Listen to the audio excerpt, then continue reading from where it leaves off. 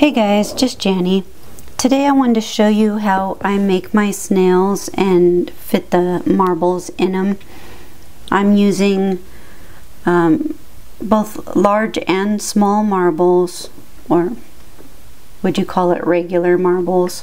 I don't know. For my napkin holder, I'm using the longest forks I have, so these two are good for napkin holders. These three are all the smaller dinner fork size, and then this one is a baby fork or a toddler fork. And then I have crystal rivets for his eyes, and for the napkin rings I'm using the 6mm, and I don't have one here with eyes in it, but for any of these I'm just using the 4mm crystal rivet. So I anneal the entire fork just to make it easier, flatten it out, and if you want any texture in it, you need to do that next. You hammer that in. This is the exact same fork, same pattern. So what I did was this section between the pattern, I hammered this one just to make it look a little different. And our goal is to have our marble or our shell sitting on this flat piece right here. You can see this one's kind of curved, which I like. I like the curve, it fits nice and flows. But you can see this one only has a slight curve, and this one has almost, no curve at all, and it's farther back than I would like it. But I think it's still a nice snail.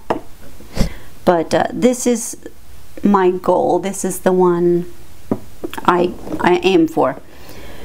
So we annealed, we flattened, we hammered it out if we wanted. So next we are going to make our shell. So I'm going to go over to my bender press and show you how I do it. Okay, the first thing I'm going to do is with the pattern side of my fork facing down, I'm going to press along here because we want that little bit of curve, and it's really hard to get it in just bending it. So I'm going to use my rubber puck and just give it a little bit of a start so that it's not so hard to bend. Okay, you see I just put a little bit of a curve on there so that when I wrap this around it has something to sit on right there. So after we bend that little bit of curve in, I'm just going to use the largest channel in the block, just like if you're going to make a ring, except we're not going to get it as tight. We're going to leave room for that marble. If you need to, you can take a PVC pipe. This is 1 inch. If you need to, if it's easier for you to keep it round, because sometimes when you're trying to keep it big enough around, it ends up getting wonky or tight, and it's just harder to get it to go. But you can use a piece of PVC to keep it round while you're getting it where you need to be.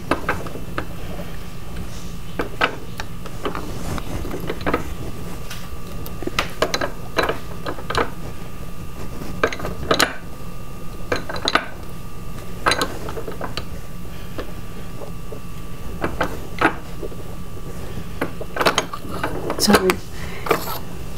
you can see we have a ways to go, but it kept it round while we're getting there.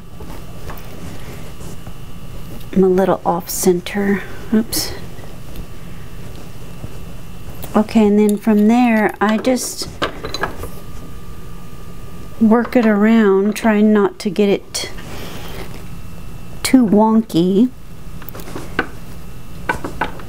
And I know from previous projects that the tip of the handle is going to come, you know, 1/4 inch or 1/2 inch past the top of the fork. So I just know to keep going, you know, until about there, and then we'll try to fit the marble.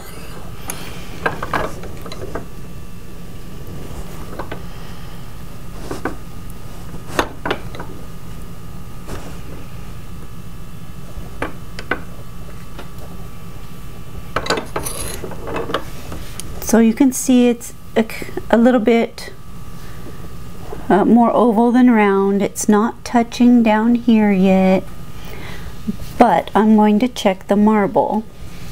I have to take this one out of here. I don't glue mine, it just pops in. So it should, you should hear it kind of click in, and it stays. You can see me shake that, it doesn't fall out. So from this point on, I'm just going to do little bit and check, little bit and check.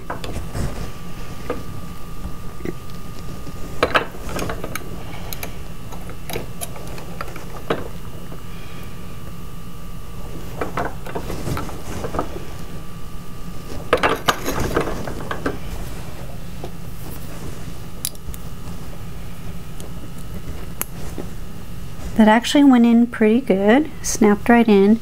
I don't know if you can see it, I have a very large gap right there. Not terrible, but I like to get things as round as I can. So I'm going to put just my metal block here, and you can leave their marble in and just press down on here.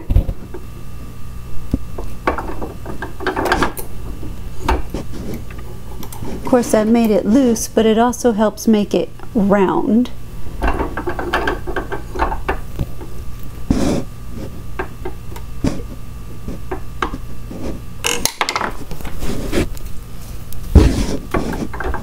going to go ahead and press a little more while I'm right there.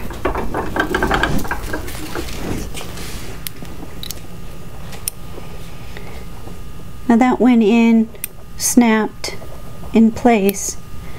It is a smidge loose, so I'm just going to switch back to my block.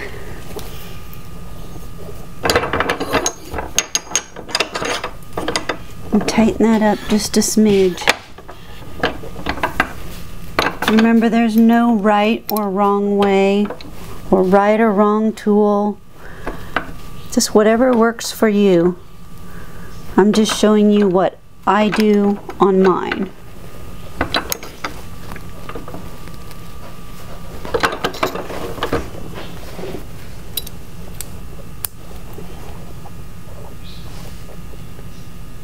Still a little bit pointy on either side. I'd like it a little more round, so I'll keep tweaking on that, and then I'll show you how to make the antennas and the feet.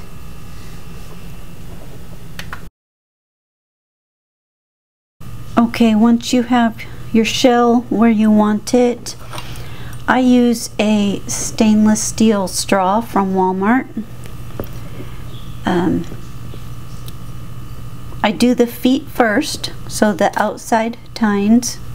I say feet, I believe it's called a foot. They have 1 foot. So you can see I leave a space between where the tine meets the base of the fork there. So I'm not bending it all the way from there. I'm coming out a little to make my bend. That's just personal preference. You can bend yours however you like. So I try to get them parallel. You'll have to tweak them so that they sit flat.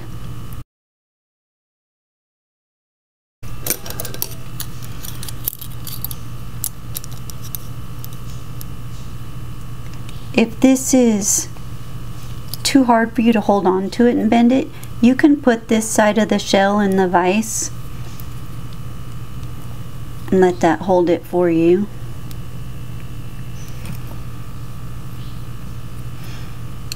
Okay, I'll check those in a minute. Next, I'm going to bend these up for the eyes. I'll try to go about the same distance from here, same as I did on the foot. And it's really up to you what you want it to look like.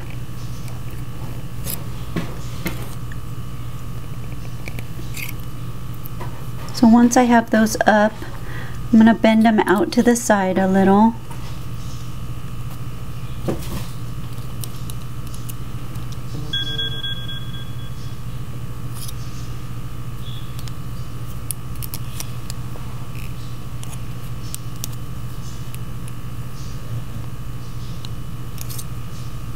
I like to see the pattern in there.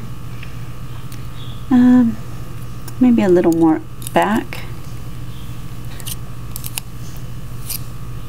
I mean, that's as far as I can go. I'm touching unless I bend it by hand or with some pliers.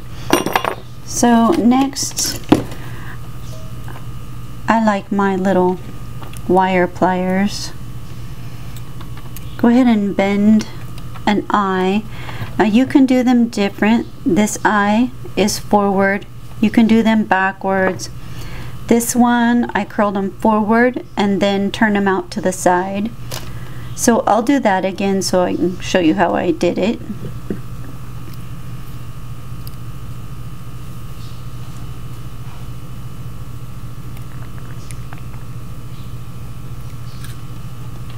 I think these particular pliers are the easiest to use because of the grip on them. They're the Wubbers brand, and that grip just makes it really easy to curl these around.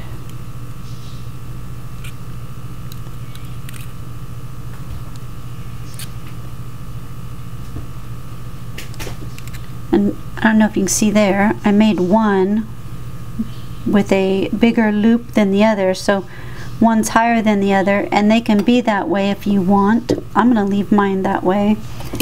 And then to get his eyes out, I just grab them and turn them out.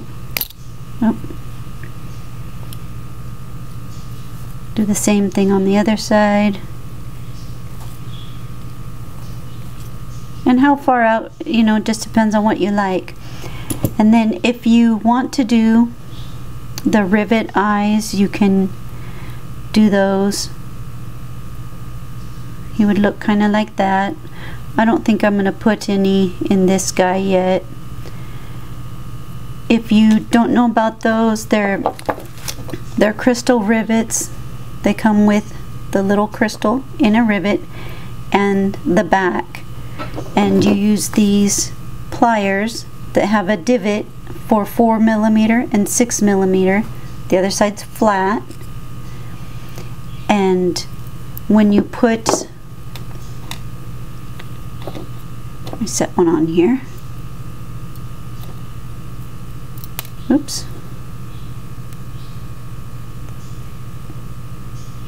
When you put that on there, the crystal sits in the divot so that it doesn't get cracked.